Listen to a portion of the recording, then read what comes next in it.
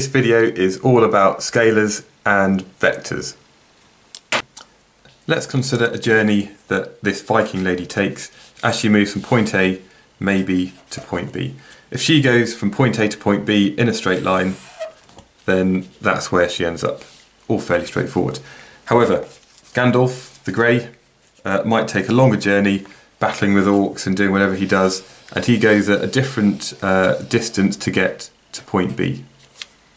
Now, the two of them would have started at the same position, ended up at the same position, but what they'll have done is gone a different route. And this is a great example to show the difference between a vector quantity and also a scalar. The Viking lady, she travelled a certain distance in a certain direction, so I'm going to call S. Now S stands for the distance from a certain place, and we call this the displacement.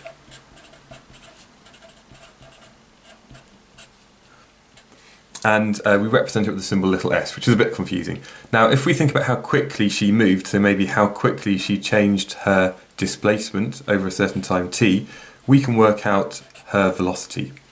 Now Gandalf did something similar, but this time what he did, he ended up by going a certain distance. So the distance we give the symbol x. So the distance that he actually travelled, x, we can maybe consider how quickly he moved that distance. And this gives us the speed that he travelled at. And the velocity of the Viking is going to be very different to the speed of Gandalf.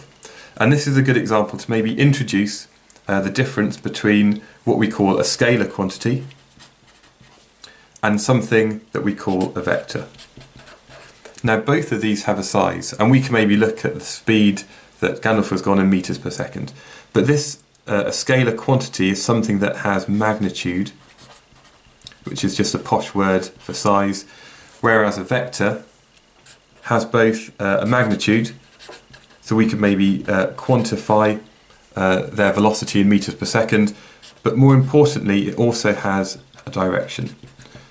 And it's this direction which is absolutely key. And a quantity or an amount that has just size is a scalar. Something where the direction is important as well is called a vector. There are some quantities that do depend upon the direction. Okay, these are the vector quantities. And a lot of them you'll be very familiar with, but there's a few new ones, okay? So one I just introduced earlier, and there is another video all about speed and velocity and acceleration, that's a whole area in itself, is displacement. This is the direction an object moves in a certain direction. Now if we look at the rate of change of displacement, this gives us our velocity. So how fast an object is moving in a certain distance.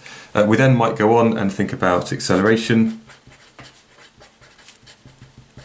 perhaps the force on an object, maybe the momentum, and also things like the torque.